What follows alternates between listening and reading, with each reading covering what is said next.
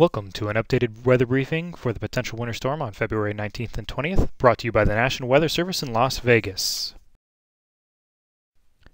The briefing will cover an overview of the potential winter storm system expected Tuesday and Wednesday of next week. We'll discuss the current expectations, the potential impacts, and our forecast confidence. We will now look at a series of images depicting the upper level pressure in contours, relative temperatures and colors, where the warm colors represent warmer temperatures. I've also highlighted the troughs and ridges of interest. So after a series of pleasant days across the region, a train of ridges and troughs will begin to impact the area this weekend. Saturday will remain benign as a weak ridge remains in place across the area.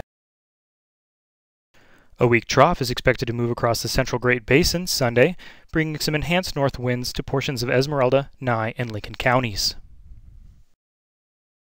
Another weak ridge will move across the area Monday. Temperatures should remain above normal, but there may be some breezy winds down the Colorado River Valley. Here you can see the main trough has dropped south just off the Washington coast.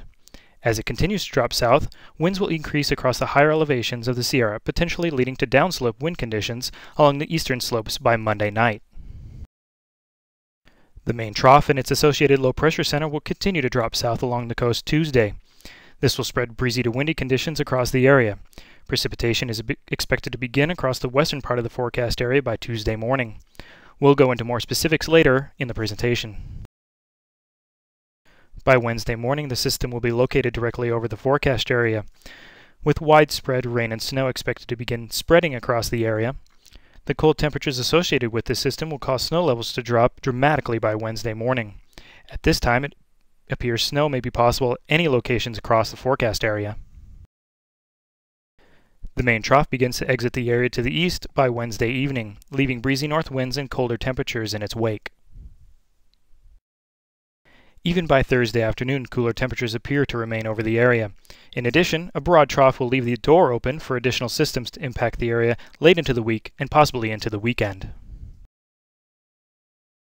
Now that we have an idea on the overall evolution, let's look at what we can expect from this system.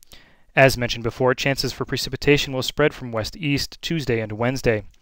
With the cold air associated with this system, we cannot rule out the potential for a few embedded thunderstorms with heavier showers. Snowfall totals listed here are preliminary numbers and could change significantly over the next few days. In general, a trace to 2 or 3 inches of snow is possible below 2,500 to 3,000 feet, with greater amounts possible above 3,000 feet. Though rain is the most likely form of precipitation below 2,500 to 3,000 feet, snow may occur early Wednesday morning or with heavier showers or thunderstorms. Looking at some of the potential impacts from the system, rain as well as snow and ice will create slick roadways and reduced visibilities, mainly Tuesday night through Wednesday. This may cause travel over area passes to become difficult or even impossible at times.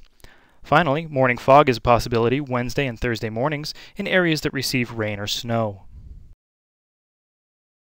While the potential for widespread strong winds with the system has decreased a bit over the last day or two, breezy to windy conditions will remain possible during the event. The first threat of winds would be of the downslope variety Monday night into Tuesday morning along the eastern slopes of the Sierra, with wind gusts of 50 to 70 miles per hour possible. The next threat would be a slightly weaker downslope wind event along the eastern slopes of the Spring Mountains Tuesday. Widespread windy conditions are expected to develop across San Bernardino, Clark, Lincoln, and Mojave counties on Tuesday. As the system moves east Wednesday, gusty north winds will spread across much of the area.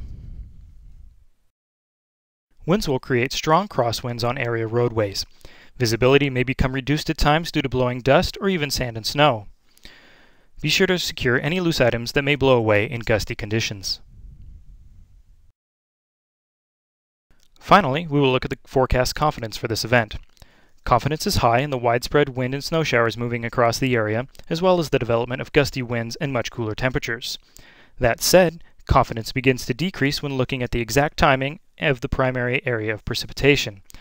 Confidence falls even more when trying to pinpoint the location and intensity of the heaviest precipitation. The total rain and snow amounts are also uncertain, as well as the occurrence and strength of the downslope winds.